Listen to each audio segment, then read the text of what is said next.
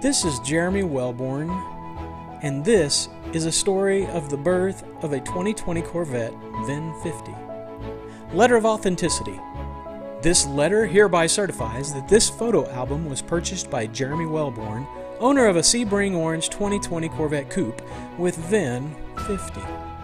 This car was built on February 3, 2020. Photographs were taken by a representative of the National Corvette Museum. The build process was captured at various stages of the assembly. The GM Bowling Green assembly plant is located in Bowling Green, Kentucky. Dr. Sean M. Preston, President and CEO of the National Corvette Museum. Congratulations and thank you for the purchase of your brand new Corvette, the true American sports car. Upholding a long-standing tradition of producing high-quality vehicles, the skilled workers at the GM Bowling Green assembly plant built this vehicle with immense American pride and distinguished craftsmanship.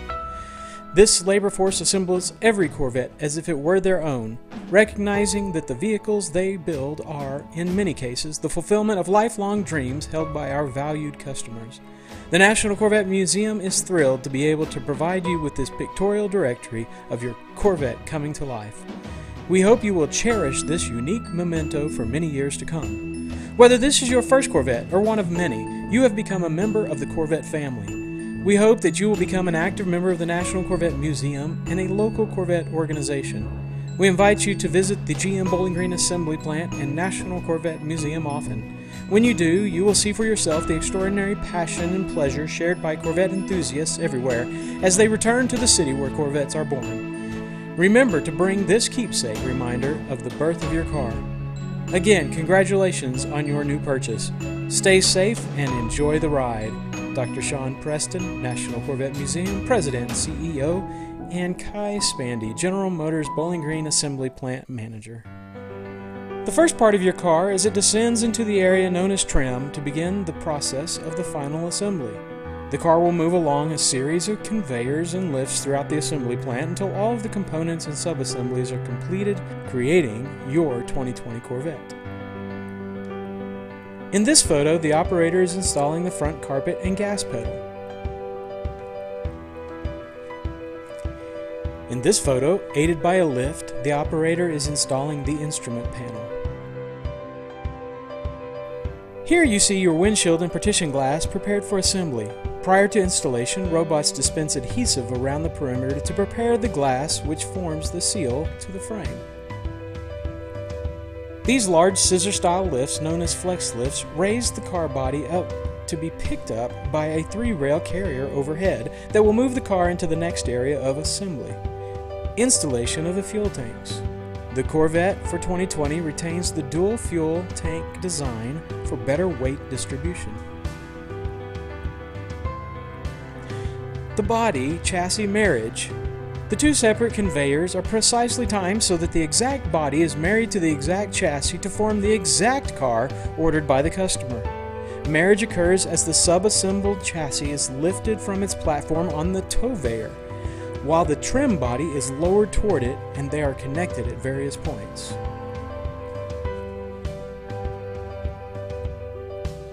Here you see the master cylinder being installed, which controls the brake system.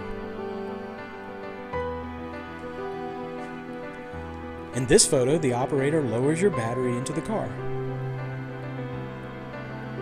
In these photos, you see the radiators being installed. Up front are two large outboard radiators which send cold liquid coolant in parallel rearward to cool the engine and transmission. In this photo, the operator is hanging the rear quarter panel on the car. Here you see the rear hatch being installed, which consists of a carrier frame that surrounds a glass piece with perforation to let the engine vent properly. In this photo, you can see the seats installed in the car. The seats arrive in containers from the manufacturer, sequenced for the assembly order scheduled for the day. This operator is aligning the door for assembly to the vehicle. The door is aided by a lift, and during the assembly, the operator uses a torque gun pre-programmed with the correct torque setting for each fastener they are inserting. The operator is also aided by a seat that will move along the line with the vehicle, keeping them at the correct height to perform the required steps while keeping in contact with the vehicle as it moves along the conveyor.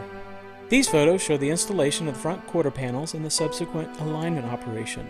There are 2 holes in the center of the quarter panel for an alignment fixture used to position the panel true to its desired location.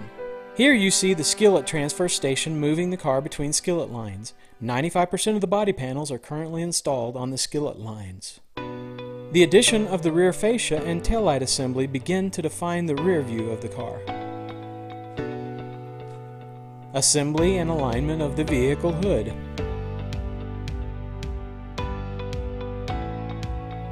In this photo, the operator is installing the steering wheel. The headlights being installed on the car.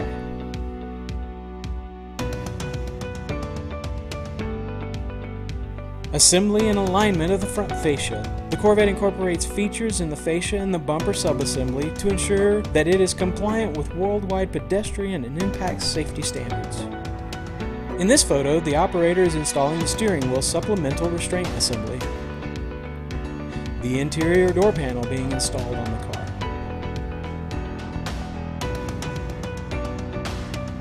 In this photo, operators lower the rear hatch glass into position on the car. In this photo, you see the roof panel assembled to the car.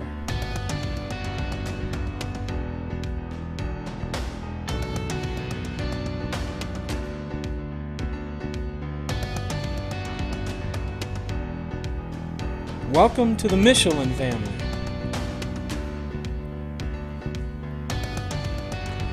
Your 2020 Corvette wheels about to touch down for the first time since the beginning of the assembly process. This marks the first time that the vehicle has supported its own weight.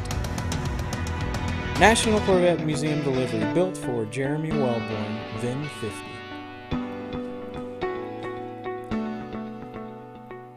Notice there are 0 miles on the odometer.